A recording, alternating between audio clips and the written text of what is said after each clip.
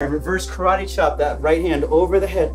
Open up and exhale back. Shh. Use your breath.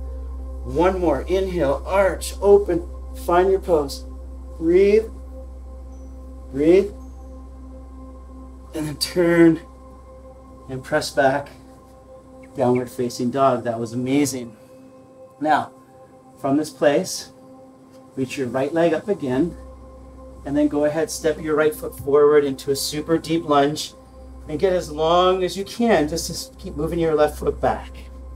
Now breathe into your right hip, breathe in and sink on down, reach your right hand forward, breathe out. Now notice how my left hand's sneaking over there towards the left. I'll tell you why. Because we're going to do fluidity work, mobility work, almost like Kung Fu style.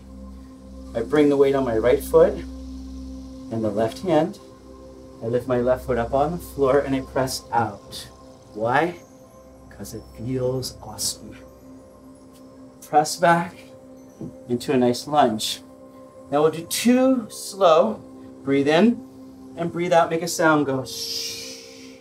Inhale in and exhale. Breathe out. Now keep doing it at that pace, or you can go inhale in, exhale. Shh. Inhale.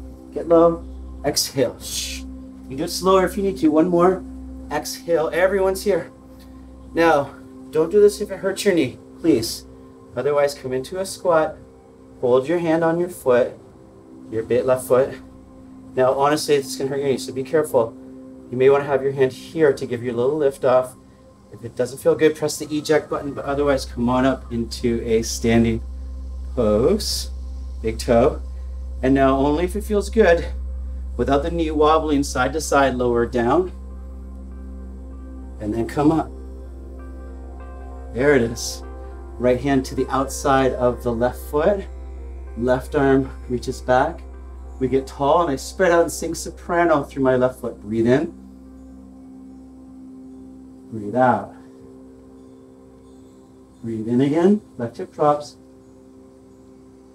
Breathe out. Gaze back to center. Bend your right standing leg so you don't cramp. Hold your left foot. Breathe in. So take a rest. Bend your right leg.